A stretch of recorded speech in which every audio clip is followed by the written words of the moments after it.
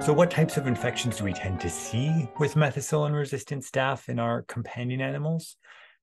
Well, pyoderma and otitis are going to be really number one and two. These are very, very common. Urinary tract infections, also frequently caused by staph pseudintermedius, wound infections, surgical site, nosocomial infections. Remember, this is an opportunist. So whenever it gains entry to a normally sterile site, or whenever host defenses are compromised, we can see infection. Really important to know that while oftentimes I think we like to focus on hospitals and healthcare associations for antimicrobial resistance, you need to know that MRSP is frequently community acquired. So contact with a hospital is not required in order to have an infection with this resistant organism. Because these organisms are antimicrobial resistant and potentially have a broad host range, there's always a concern about zoonotic transmission. And I think there's a few things that we should recognize. One is that we share a lot of organisms with our pets, including our coagulase positive staph, staph pseuds and staph aureus, whether or not they're methicillin resistant. And so there's likely a lot of transmission going on that is under-recognized. In the case of dog to human transmission, this is probably staph pseudintermedius. And then in the case of human to dog transmission, which also absolutely occurs, it's staph aureus. So what do we do if a patient is positive? Number one, don't panic.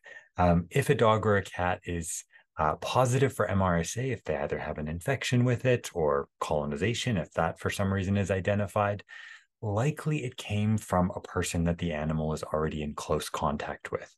So what you're likely seeing is reverse zoonotic transmission, for lack of a better word, from the owner or someone else in the household into the pet. If they have MRSP, this is an organism that we do not typically consider to be a major zoonosis. Cases absolutely can occur. They are reported, but it's not something that's frequent. And I'll show you in a couple of slides some data that I hope will convince you that this is an infrequent occurrence. In the case of canine MRSA or MRSP, do not attempt decolonization.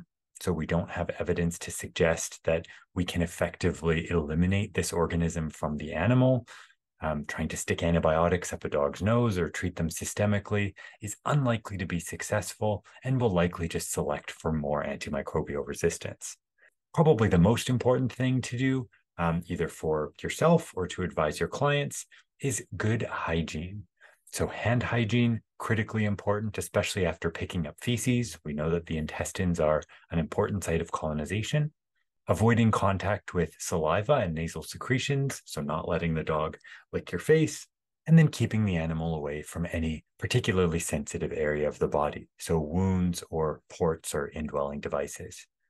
There's an excellent resource at the Worms and Germs blog, which is run out of the University of Guelph School of Veterinary Medicine, and they have some really useful sort of lay language summaries of the risks of both methicillin-resistant staph and a wide variety of other topics in infectious disease. This is a resource that I think is helpful for both future veterinarians and also vets to share with their clients to help them to take the most appropriate protective measures. So having said all of that, human infections with staph pseudintermedius do occur. And this was a study that I had an opportunity to be involved with some infectious disease physicians from Calgary, Alberta. And we were able to report and describe 24 cases of people with staph pseudintermedius infections in that area of Alberta. So of the 24 patients that we identified, 22 of them had canine contact that was temporally associated with the infection. So there seemed to be good evidence that this likely had been acquired from a dog. Looking at the patient population, there was a median age of 61 and a roughly even gender split. Most of these infections, so about 3/4, were skin and soft tissue infections. They tended to be more superficial. And only 3 out of 24, so 1/8 of these infections were methicillin resistant. Infections with methicillin susceptible staph pseudintermedius were much more common. The isolates that we identified were genetically heterogeneous, so they were all different from each other. They were unrelated.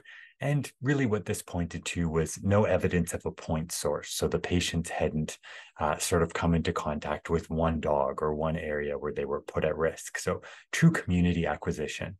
And then I think perhaps the most important and interesting finding that we had is that the incidence of Staph aureus among skin and soft tissue infections was 600 times greater than that of Staph pseudintermedius.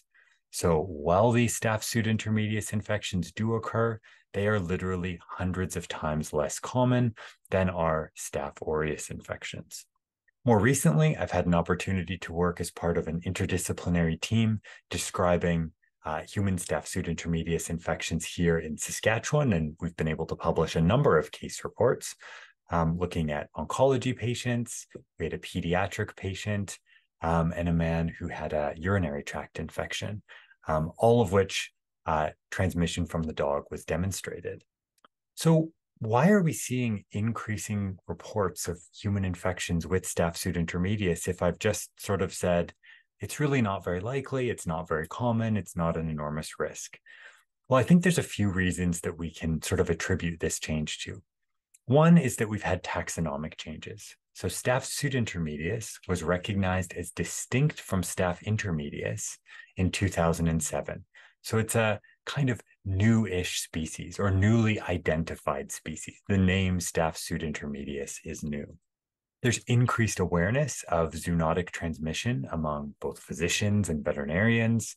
This sort of whole One Health movement has, I think, really made these types of infections more top of mind. And there's greater contact between people working in different sort of silos of the health sciences. So myself as a veterinarian working with infectious disease physicians, for instance. We have improved diagnostics. So the introduction of MALDI-TOF in human diagnostic labs may have allowed isolates which may have been misidentified in the past to be correctly speciated. So Staph pseudintermedius has probably been there all along, and we just perhaps didn't have the tools in order to identify it. And then finally, I think we're seeing this as partially an artifact of the impacts of resistance. So resistance among coagulase positives has sort of raised the profile of the genus as a whole. So what we see with MRSA in people has sort of led to concern about other potential reservoirs of methicillin-resistant staph and more research going into these potential pathogens.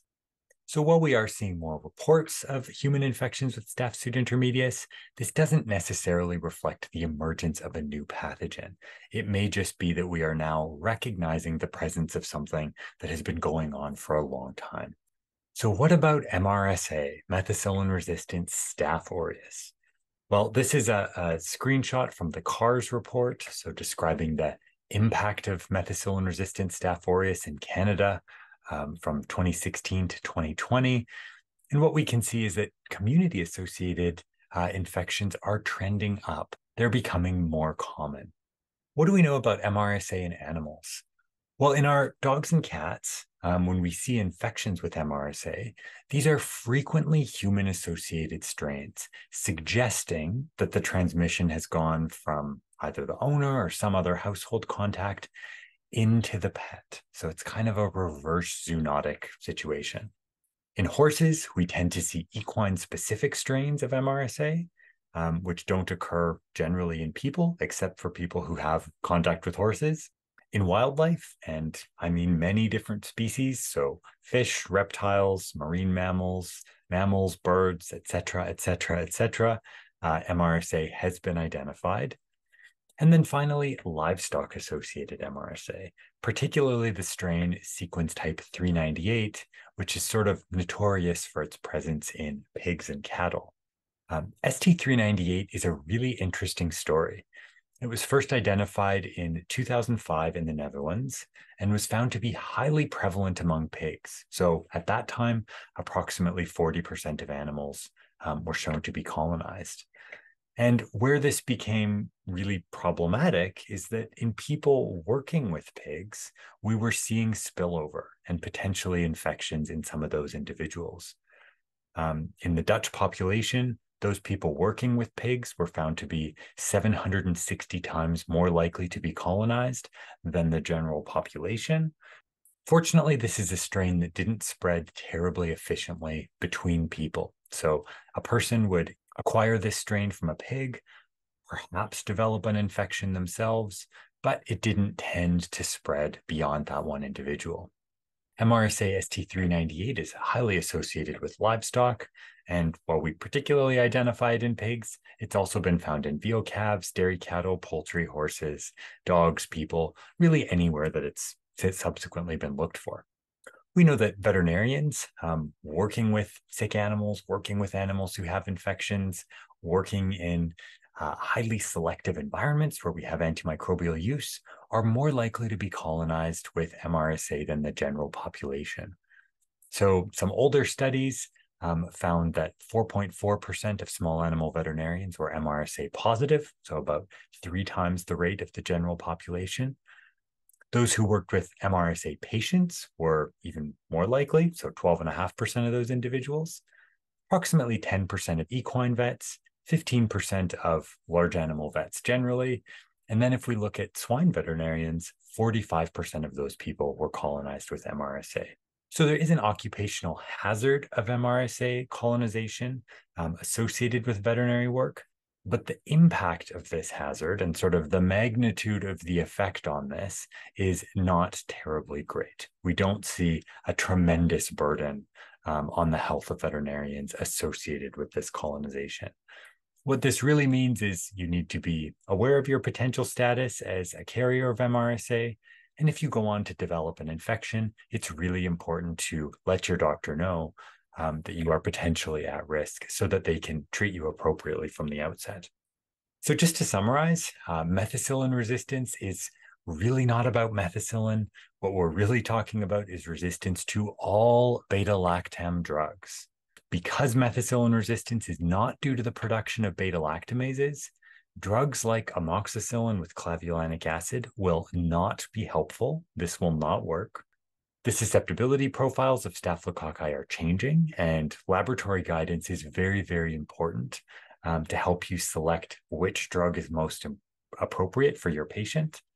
And then finally, methicillin resistance doesn't just affect companion animals. So watch out for methicillin-resistant staph in livestock as well, whether it's mastitis in cattle, bumblefoot in chickens or other poultry, or staphylococcus causing greasy pig disease, or MRSA associated skin infections in pigs. I don't have any new terms today, but just a couple of questions for self-assessment.